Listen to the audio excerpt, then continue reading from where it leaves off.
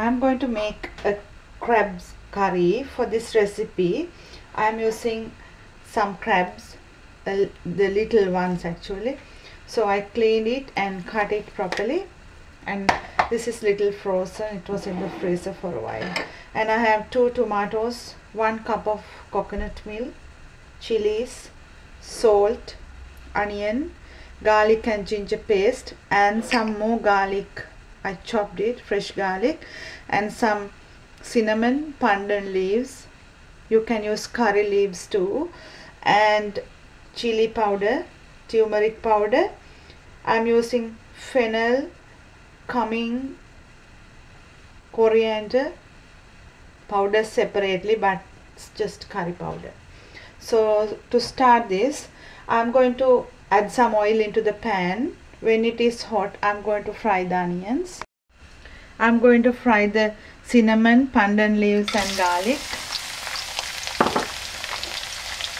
Then half of the onion and the ginger garlic paste.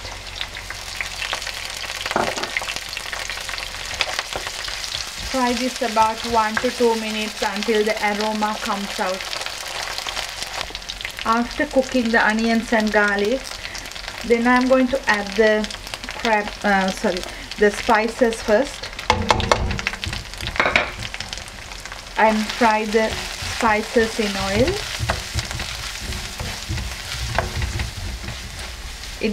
When you add the spices into the oil, it gives a nice aroma as well as a nice color too. So add the crabs into that. Stir it properly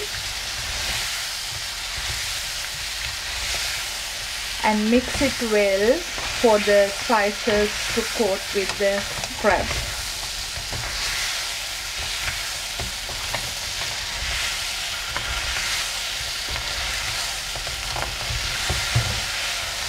You can cook the crab without coconut milk too. Now add salt, then the chilies, tomatoes and the onions.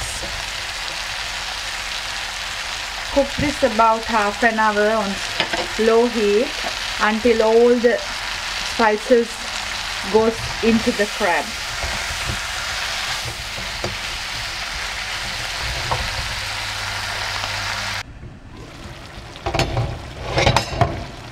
I was cooking this about half an hour now, so it's the time to add the coconut milk.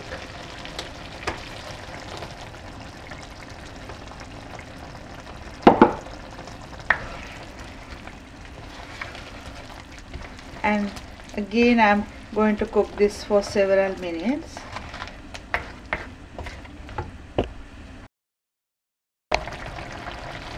The crab curry is ready, and if you like the gravy more thicker than this, you can cook a little longer. And this is how it looks like, and I hope you will enjoy this. Thank you for watching.